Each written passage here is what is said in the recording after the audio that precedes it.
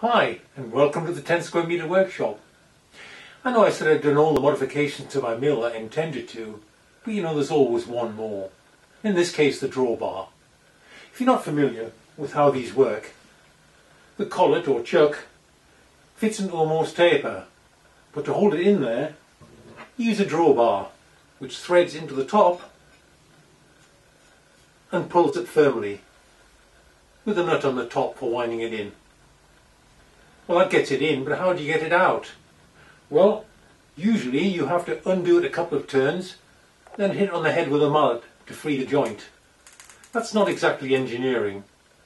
You can do better. Coming up after this.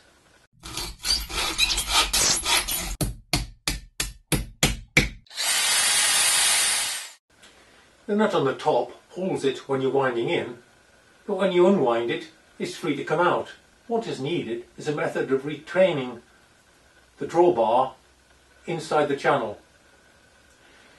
Normally, this is done by some form of stop on the top, but this gets quite complicated. And I think I found a better way. The other way of freeing most tapers is with a drift, which you can see in this example where a drill fits into an adapter.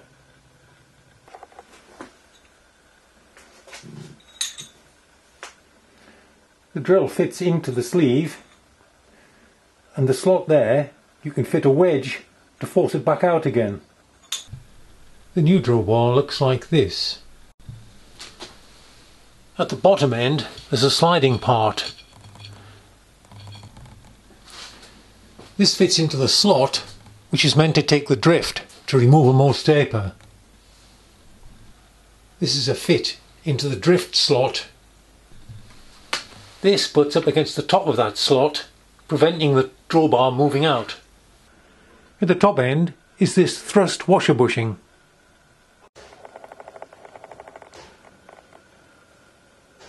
Here is the thrust washer on top of the shaft with the lock nuts on top of it. For test purposes I just locked a couple of nuts onto the shaft and used a spanner.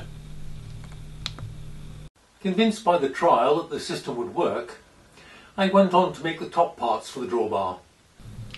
So I turned up a length of bar and milled the centre section square. So it now looked like this.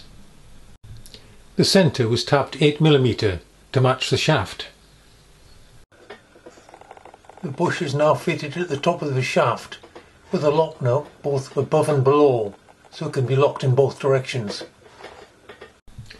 To make the handle I used a bit of 30mm rescued bar. This was centre popped and drilled out.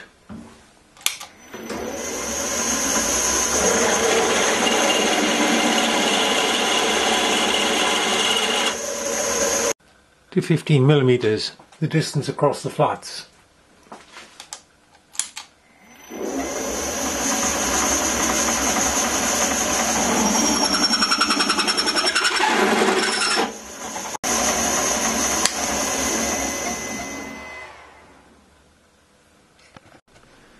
This was then marked out and filed square to match the bushing.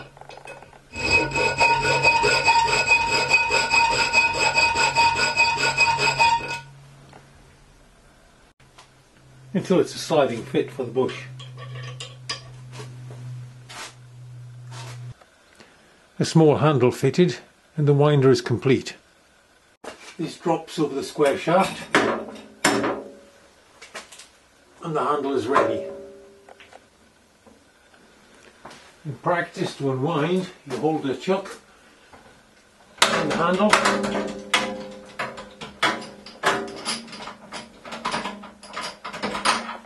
and it's free.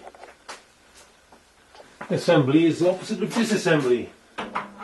Insert,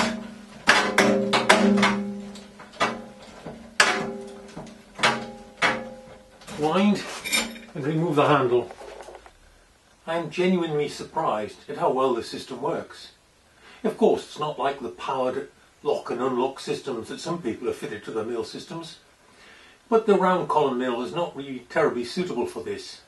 I don't need such a thing. Or do I? Well, not for the moment anyway. That's all for this time. Hope to see you next time.